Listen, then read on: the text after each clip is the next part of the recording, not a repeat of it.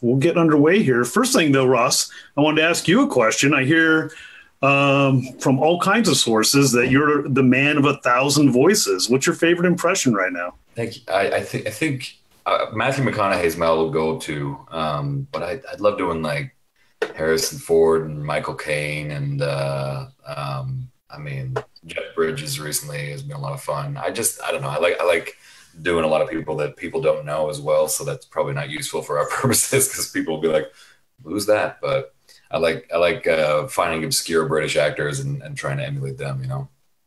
So it's great. Can you give me a little Jeff Bridges? Yeah, man, you know, this whole pandemic thing, man, it's a trip, man. It's a veritable, you know, it's a thing, man. You know, it's a whole thing, you know. I don't know. That's great. Thanks. That's great. Well, let's see. Let's go ahead and get started with the Q&A. Okay, cool. Sam, do we have somebody queued up and ready to go? So I brought in Elizabeth. She just needs to turn on her camera. Oh, okay. Hang on. Oh. It's at the bottom there, Elizabeth, if you there go we down. go. Oh. Hey, I know you. Hi. How you doing? I'm doing well. It's good to see you. Good to see you too. Oh, and Laura's down here too. Okay, cool. Got some other people queuing up. Great. So what are you doing to keep yourself entertained? Honestly, I'm reading a lot. I'm trying to work on my home. I've just been doing a lot of home repairs. I was spending a good portion of the day in the attic last night trying to clean up stuff and under the house a little bit yesterday. I'm just trying to like fill my, because I'm really overwhelmed, but as I'm sure a lot of people are too, with all this going on, and I'm, you know, pretty anxious. So I'm trying to like find things to do that I can physically work on so that my mind doesn't go crazy, you know. But yeah, that's basically what I'm doing. What are you doing? Very similar. I get to work from home a little bit, and that has helped get some normalcy. Good. But yeah, the loneliness and boredom it's real. It's a real thing, yeah. It's a real thing. You watching a lot of Netflix? Yes, and Hulu and other things. Prodigal Son, my God, did you see the season finale? No, I have not. Good stuff. Holy crap. I really hope you can be on that show at some point. It's really good. Yeah, no, I know. I've seen a little bit of it, but you know, big surprise, like Tom's crushing it, you know, so it's great. Like, Do you know when y'all going to start filming again? No idea. No idea. Okay. They, you know, we usually go back late April, but that's of course been postponed. So I don't know. Your guess is as good as mine. I mean, but Okay. I think as Georgia's lightening the restrictions right now, so it could be in the next month or two, but we really don't know. So we just want to make sure everyone's safe before we go back to work. Yes. Please be safe. Yeah. Great. Thank you, Elizabeth. Thank you so much. Thank you. Bye, Ross. Bye. Good to see you. Good to see you. Hi, Laura. Go ahead with your question. Okay. Hey, Hi. Laura. How you doing? Hello. Hello. Good to see you. Hi, nice to see you. How are you? Good. How are you? Yeah, I'm good, thanks. Yeah, getting there. But yeah, the question I wanted to ask was, so we know like Aaron's been shaped by everything that he's lost and everything that he's been through when we see him in season 10. How do you envision Aaron as a character if he'd met Rick's group earlier, like Atlanta, Rick prison time? Oh, that's a great question. I think his transition to a more darker, more assertive character probably would have come a lot sooner. I think Rick and the gang have just been through so much more before they got to Alexandria. Yeah. You know, when Aaron meets them, you know, he's killed some people, obviously, and he's seen some violence for sure, but not to the extent that Rick and the rest of the gang have seen. Yeah. So I really feel like that version of Aaron would have been a lot sooner. Yeah, he probably would have lost his arm and gotten a battle mace a lot sooner, you know. But, because I just wonder like how he would have been like if if he'd been like that before Negan came along, like would he have had the sort of same stance as Abraham did when he sort of rose like really up and was determined, like, do you know what? Because I know Aaron rose up when Negan came to him. I noticed that he was sort of ready to die for these people who he didn't really know that well. Yeah. So I just wondered, like, would it have changed maybe how he went about it with him? To have been a part of the group earlier? Yeah. Yeah, I definitely. I mean, I think Aaron and all the Alexandrians learned so much from Rick, even though I was talking on set, recently with Kendrick, Kendrick Martin. Yeah. And we're the last two Alexandrians left, really. Like, everyone else has died, which is kind of insane. Like, the moment Rick and the gang showed up, that's when people just started. Everyone started to die off, yeah.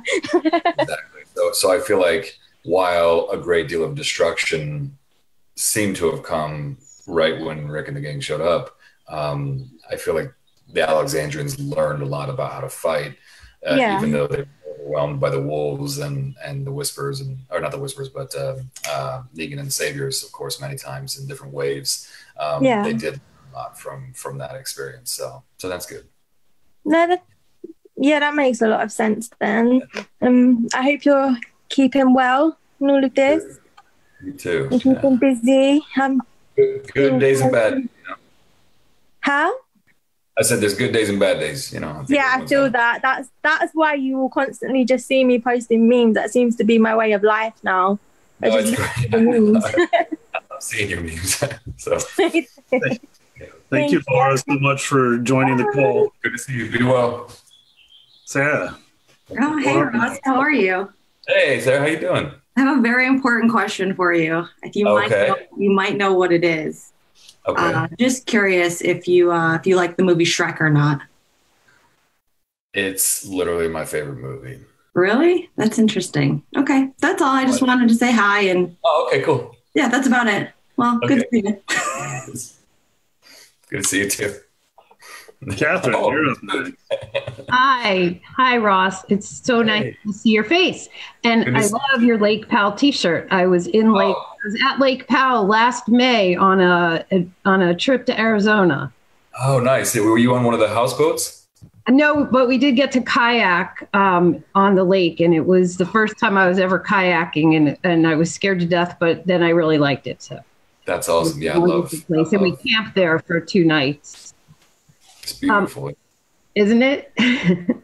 My question is, what is the first role you played that got you hooked on being an actor? So I think I was 7 or so. I was in a play for church, and it was the pageant story about the birth of Jesus. And I was like townsperson number 12, something like that. It was a very small role. I had one line and I messed it up. I didn't say it right. But it must have been such a flub that it got a really good reaction from the audience because everyone just started howling in laughter. And from that moment, I didn't know what it was or why I liked it so much, but I was like, oh, this feels good. And I'd like to recreate that feeling. So yeah, that was what hooked me. And ever since then, I've been chasing that high. So to varying degrees of success, but yeah, that was the first time. Thank you. Thank you. Thank you. Take care of yourself. You too. You too. Bye. Bye. Michael. Michael, hey. How you doing, man? Good. How you doing?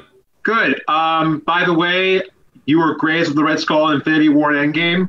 No offense to the other guy who played him. What was the previous Red Skull's name? I keep forgetting. I forget the name, but he's got nothing on you. No offense. Yeah. Oh, thank you. Hugo Weaving. Yeah, he's. Oh, that's the guy, Hugo Weaving. And you were also great as Ultron in the VR that I completed that with my dad, and getting to hear you as Ultron was also great. Oh, you got to play it? Yeah, I did get to play it. Oh, that's awesome. It was a really fun game.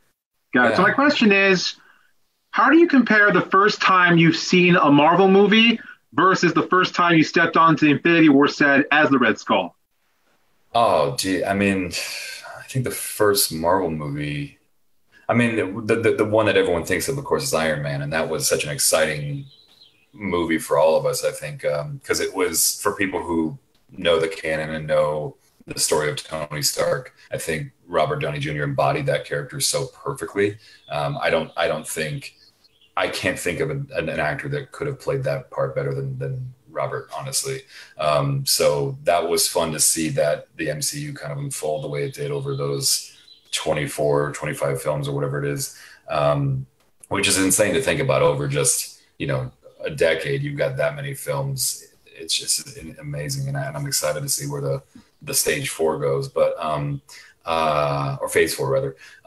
But I can't even describe the feeling that I had when I got on that set, because this was so much of my childhood, and drawing Marvel comics and reading Marvel comics was like all I did to get through those tough years when I was growing up. So when I got the part, that was amazing. But when I finally stepped on the set and got to meet the Russo brothers and work with them, it was amazing. One of the best days of my life, honestly. Thank you. Thank you. I hope you're well. Thanks. You too. Thanks. Oh, hey. Hi. Hi. How you doing? I'm good. I saw you from a distance in Tulsa, Oklahoma back in 2017. Oh, and gosh. I regret not going up to your table. And I want to know, I know you're a very impressive impressionist. Do you do any impressions of your fellow Walking Dead castmates, either them as actors or them as characters? Like, do you do Eugene? Yeah, I've tried to do Eugene. He's a tough one, because every time I try to do it, it sort of just sounds a little bit like Billy Bob Thornton, and that's not correct. That's not an accurate representation of his voice. I did get finally, because I'd done impressions of Norman and Daryl for quite some time before I was even on the show. Oh, we got to hear it. Well, no. But this last season, Norman finally, kind of confronted me and said, "I keep hearing that you do the voices. I want to hear it." And I was like, no, I can't, because you might not like it. And he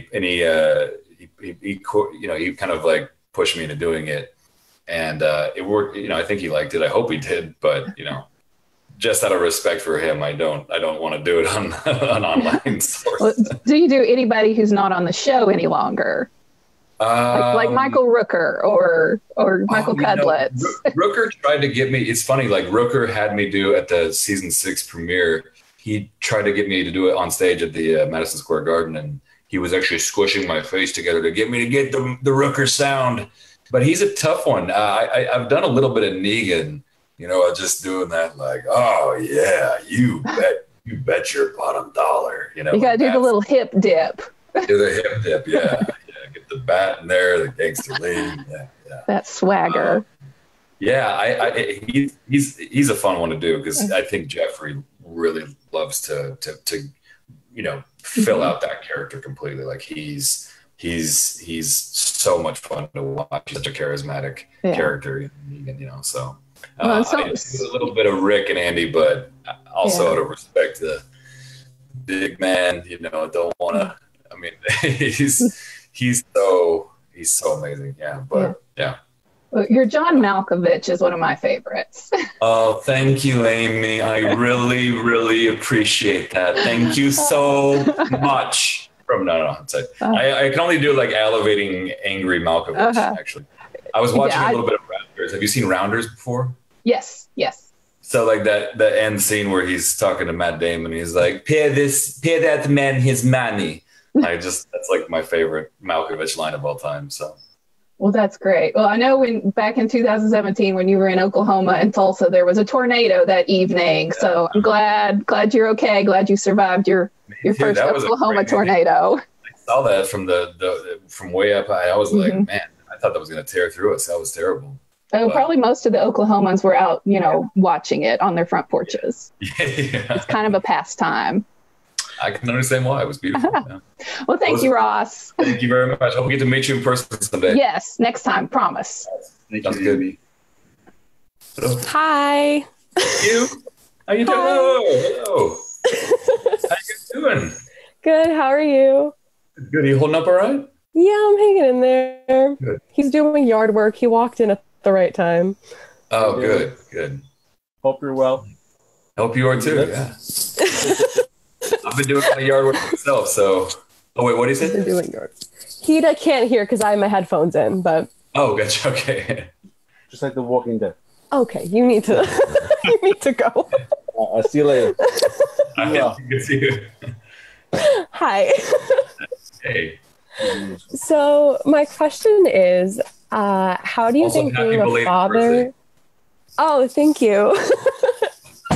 How do you think being a father affects the decisions that Aaron makes, especially during the Whisperer War? I think it's always in the back of his mind, you know. Protecting Gracie is, and not just Gracie, but the whole community, Alexandria, Toppers, the Kingdomers. You know, he's always thinking about the next generation, and I think there's times where that probably can make him either a little bit more reckless or a little bit more conservative with his approach. But there's times where I feel like he gets very pragmatic about the need to go on the offensive with the Whisperers because he wants to bring the fight to them, you know, a lot of the time, to give them the element of give the Alexandria's element of surprise. But yeah, he's always contemplating, you know, what's the best way to protect Gracie and the rest of the next generation, you know. So yeah, that's one of like my favorite things about him now, that we get to see him be like a little more dark, because I was like rooting for it in season 8 and then it didn't happen. And then now we're in season 10 and I'm like, okay, we're here. So I'm really like proud of everything you've been doing, and I'm really enjoying it. So thank you. I'm here for it too. I'm excited to see a different side of Aaron, because I mean, he's been such a good, sweet guy for so many years, but he's almost been too sweet, I think, for his own good. Yeah. And it's nice to see him turning into a little bit of a darker character, a little more pragmatic and assertive, you know. Yeah. Thank you so much, Ross. Thank you. It's good to see you. Good to see you too. We're unmuted. Bye. Bye.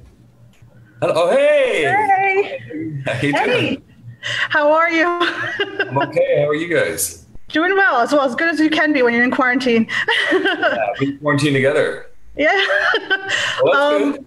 Yeah, we got somebody around. Question: what has been your favorite episode to shoot so far? Oh my gosh. I keep going back to the one that Andy and I did. I think it was called Heart Still Beating, or I think it was called that.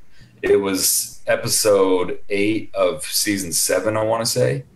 And it was the one where Andy and I went out to go on a supply run to get all those supplies for the Saviors. That was just great because it was such a wonderful opportunity to like really get to know Andy on a deeper level. We'd worked together obviously for several episodes, but that was like a standalone bottle episode for the two of us.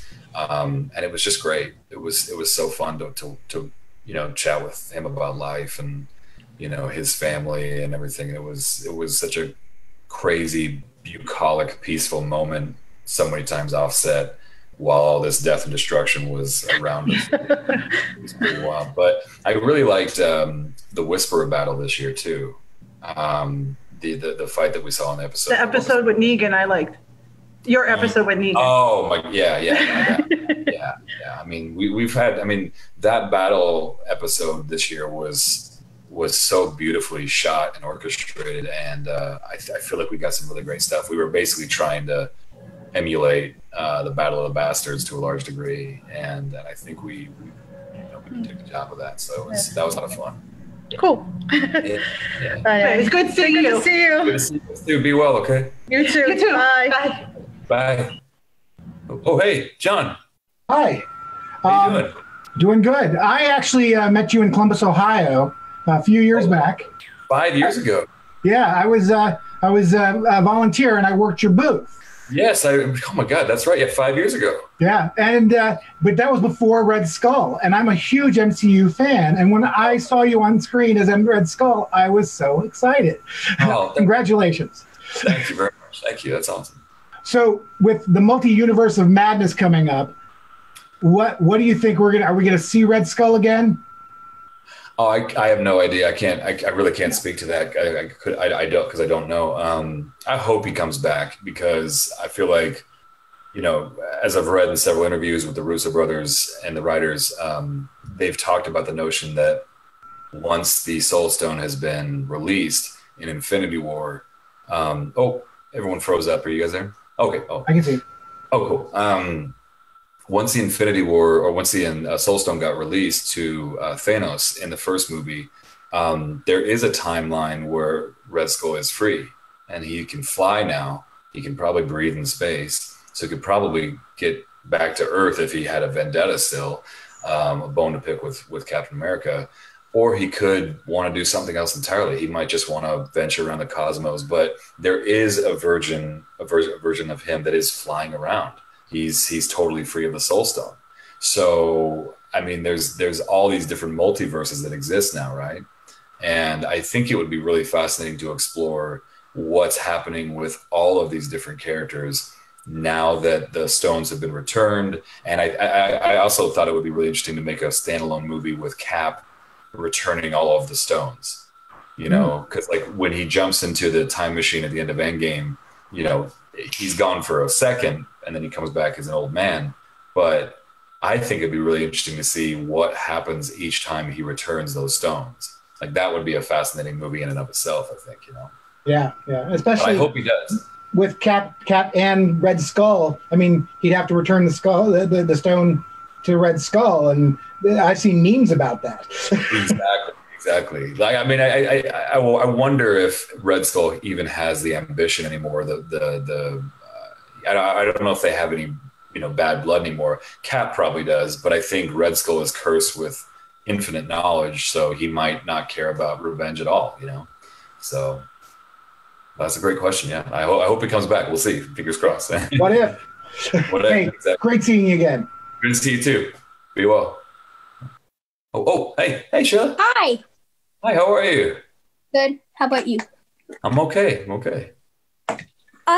It's kind of like a two-part question, but do you think Aaron is going to tell Gracie that he's not her real father? Oh, I think he probably already has. You know, I think the thing I like most about Aaron and Gracie's, you know, relationship is that there doesn't seem to be a whole lot of sugarcoating. You know, I don't think Aaron is trying to say things to Gracie just to make her feel better. I think she's very aware of the threat outside and what could actually happen. I think growing up in that world, you probably have to be taught early on about the real dangers of the world. And I would like to think that Aaron would be a good enough dad to not, you know, lie about certain things, especially like being her father. And I think, you know, Gracie's a naturally inquisitive person to begin with, so she would probably ask a lot of questions about, you know, where's my mom, and then I think Aaron would naturally tell her, you know, just so you know, this is what actually happened. We saved you from some pretty bad situation. Might have killed your dad, but he probably would have kept that out. I'd like to think he would have kept that part out because that's not helpful, I think, to Gracie. But yeah, I think there's not a lot of secrets between the two of them. So that's a great question.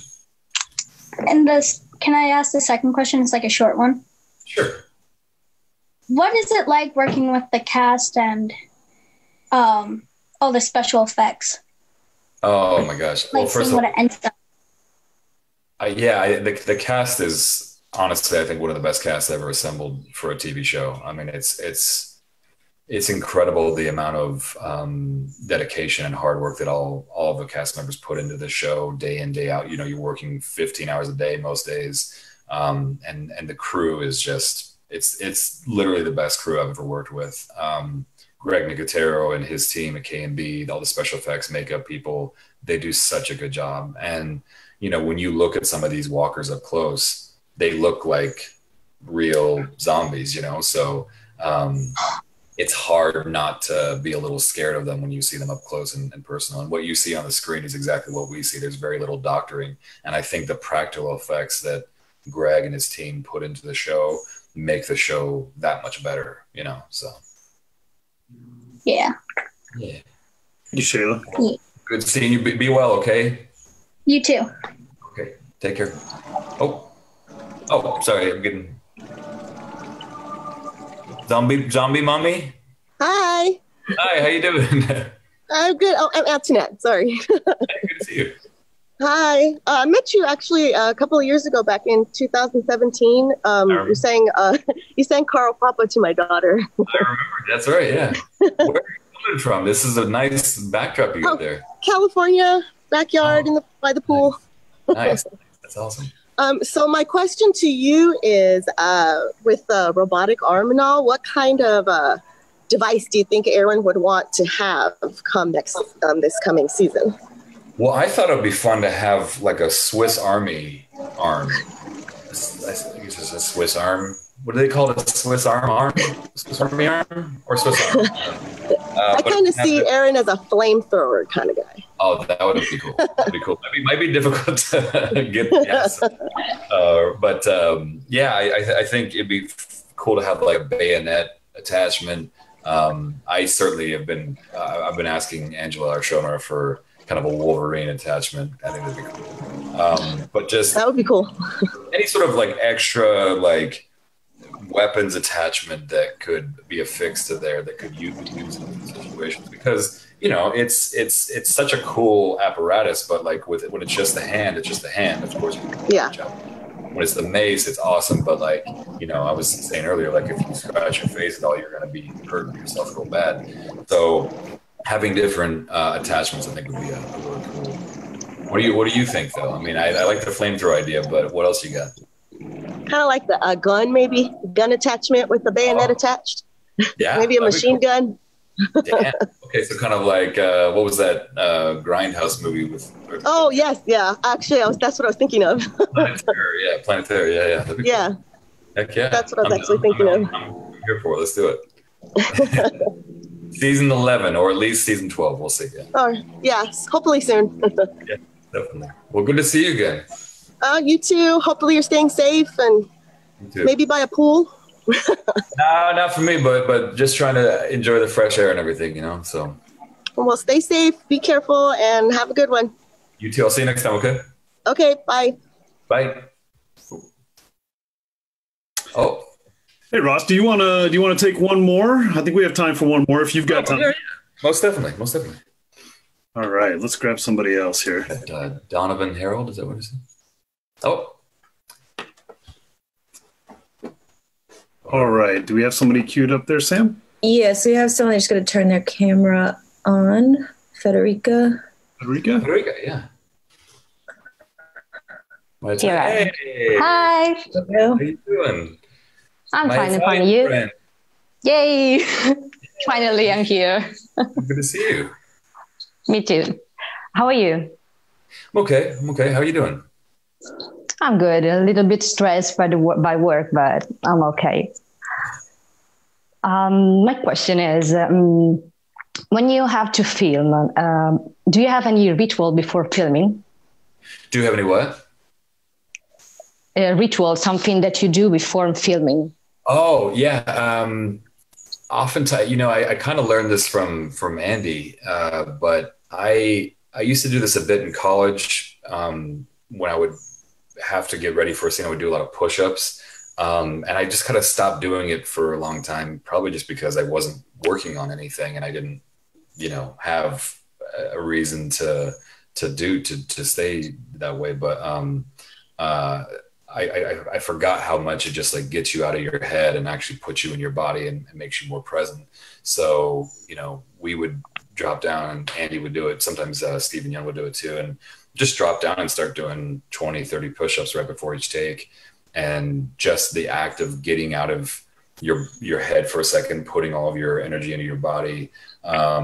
It sounds simple and kind of stupid, but like just doing push-ups right before a take will sometimes get you cleared better than anything, And of course we have a lot of screamers on the show. We have a lot of people who just like scream at the top of their lungs right before a take to, I guess, kind of get themselves out of their head as well. So I don't know if that'll work for you, but screaming and push-ups, yeah, that's the theme of the day, yeah.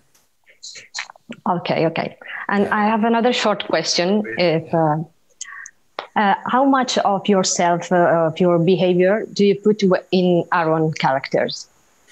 I put a fair amount. I mean, I don't want to put too much of him in there because I want to have some separation when I finish for the day and not confuse my psyche too much by marrying too much of those personalities.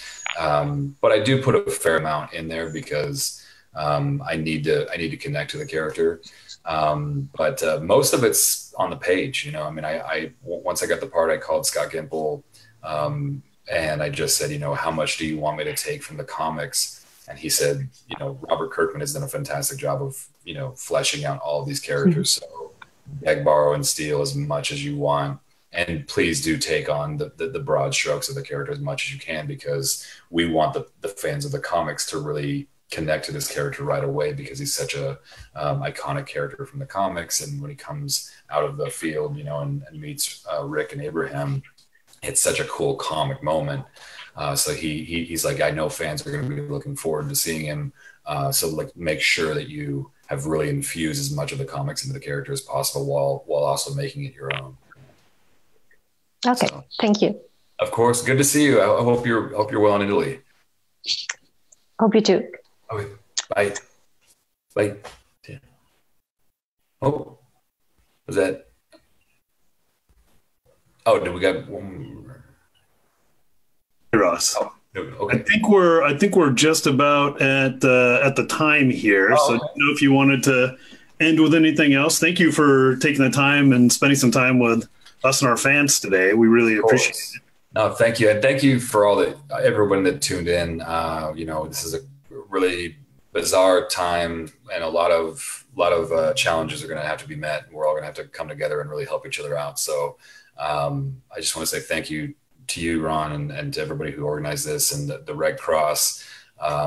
Please just help out as much as you can, whatever you can afford.